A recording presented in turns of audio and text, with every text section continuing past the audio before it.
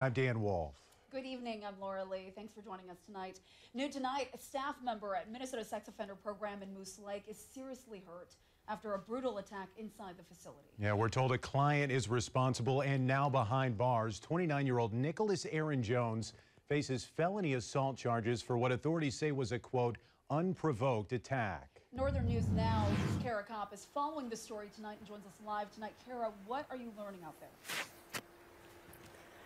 Yes, I am standing in front of the Carlton County Jail where that 29-year-old client is being held and expected to be charged with second-degree assault with a deadly weapon and fourth-degree assault in a secure treatment facility. It was earlier today the Carlton County Sheriff's Office received a 911 call reporting an unprovoked attack at the MSOP.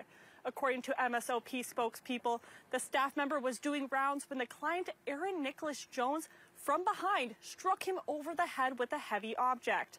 The staff member collapsed and Aaron Jones allegedly continued beating him in the head.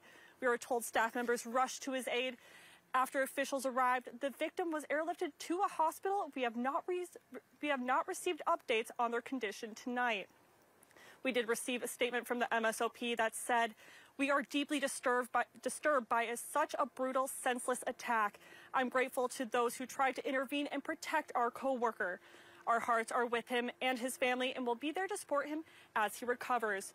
We have yet to receive any updates from authorities, but we do know that several agencies are investigating this incident. We will bring you updates as they come in. Yeah, if there are any new overnight developments, our morning crew will have those tomorrow. Thank you, Cara.